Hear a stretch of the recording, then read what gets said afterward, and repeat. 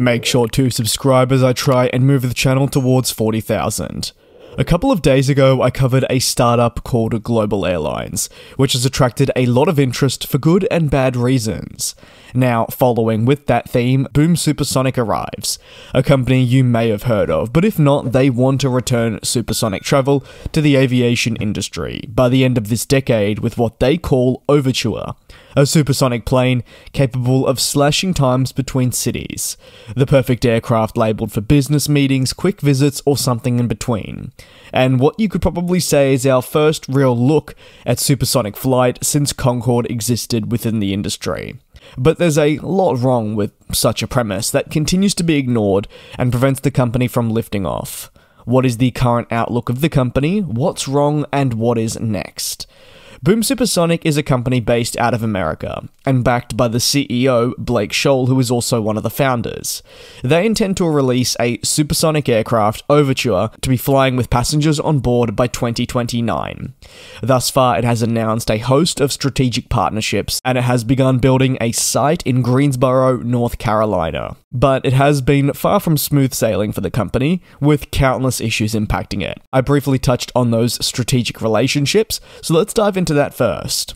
Recent years for Boom Supersonic have undoubtedly been filled with consistent announcements of new partnerships for the future of Boom Supersonic and its Overture, whether this is to eventually build the aircraft or general partnerships for the broader brand.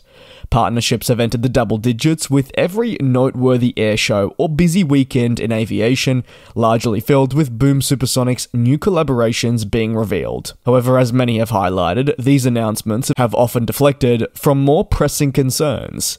Take the XB-1 demonstrator, or labelled Baby Boom as the perfect example. As the name suggests, this aircraft was intended as an early conception to be a Baby Boom supersonic aircraft based on Overture, and would undergo critical tests as early as 2017 in helping the pathway to certification of the main aircraft. However, every year that it has been confirmed that the unit would fly, it's missed those test flights. It may now finally be inching closer to it actually getting airborne following an experimental airworthiness certificate from the Federal Aviation Administration.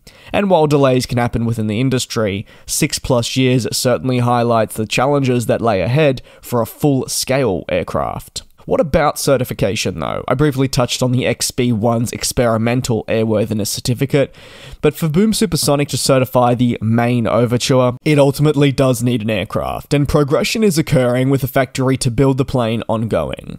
However, the company has equally been criticised for maybe its relaxed approach and challenges it's likely to face. Boom has promised many things for Overture to make this one of the most efficient and greenest aircraft released. However, all these promises come with equal challenges in obtaining a final certification for a company that is ultimately unproven. I really also wanted to gloss over the specification changes that have occurred to Overture through the years. In 2022, it underwent a massive design change. I don't even know if I'd call it a design change, more like a redevelopment. It won the hearts of enthusiasts for its flashy design. However, what it also did do was add an extra engine and other major adjustments, which saw many people question the direction and existing customers' stance on an aircraft that they committed to at a time that looked entirely different to what it now is revealed to be. According to Boom Supersonic though, the refined design had been years in the making, and was proposed to help the plane maker reach an end goal, which would be that certification and getting airborne. They believe the redeveloped Overture is what will lead them in a positive direction. However, the design change was highly criticized, coming from analysts that believe this is a program that will just never fly. It's a pipe dream that is not achievable. What about the market demand? Obviously a very important thing to consider for a plane like this. Boom says there is a supersonic travel market, and that it can solve many ongoing issues. Is part of this true? Yes, however, as per analysis, the actual visible demand for a supersonic airliner may not be as big as Boom is making out. Would it be a thrill? Certainly. Who wouldn't want to fly supersonic? However, with every ticket likely needing to be sold by the respective airline operating for a business or higher level airfare, going against the $100 a seat claim by the company's CEO, it would be very much targeted at a specific type of passenger, as those airfares for most of us are completely out of reach. It does largely cut out also your everyday traveller. You can then stack up the experience and value for money. That will only come down to you, but if I paint a picture and say you could save a few hours for a higher price, or have a couple more hours and get a lie-flat bed, is that worth it, or would you rather get there sooner? It may be a novelty, but is it truly practical? All things to consider, and depends on the target market that Boom Supersonic is looking to hit.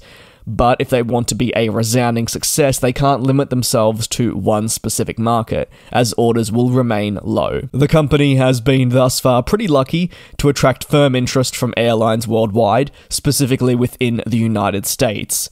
It has American Airlines and United Airlines that have both committed to Overture, which has been very noteworthy and was published around the globe. However, looking under the surface allows us to understand that while publicly not ever revealed, entering into a firm contract with a company that remains unproven and has never built a life-size commercial airliner, let alone flown one, and is consistently missing deadlines, changing designs, would be a pretty silly decision.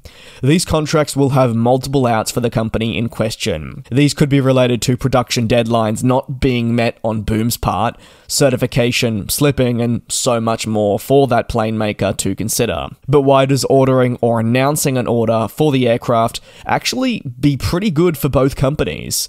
Something to consider is for Boom, it allows investor money to continue coming in and highlights that there is interest, and further airlines would look to potentially commit to a plane if it was complete. While the current interest is far less than what Boom is claiming for the airlines, Overture is based on eco-friendly specifications, so it makes it seem for these respective carriers that they're looking towards the future and looking to be environmentally friendly. What is that? PR at best, which is also seen in trends of smaller aircraft operated by batteries. Do these have more legitimacy? Absolutely. Will the airlines fly it? Well, that's up for debate, and the respective manufacturers that are building this may incur costs or issues that prevent it from moving forward in the right direction. But it is a low-risk deal, with likely ways to exit the contract, that for both companies is a bit of a win-win. Boom Supersonic is ambitious, and in my eyes, you do have to give them that as a company for what they're trying to work towards. Absolutely fascinating, and could be a substantial leap in how we fly, following Concorde's disappearance.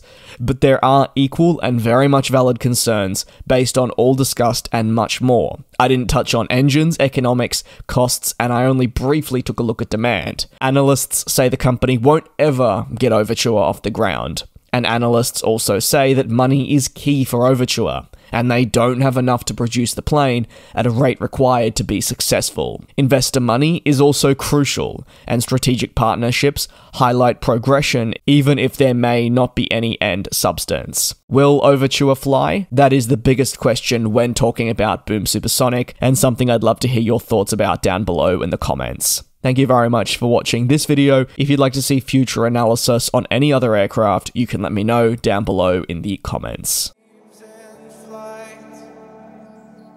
And we'll fly.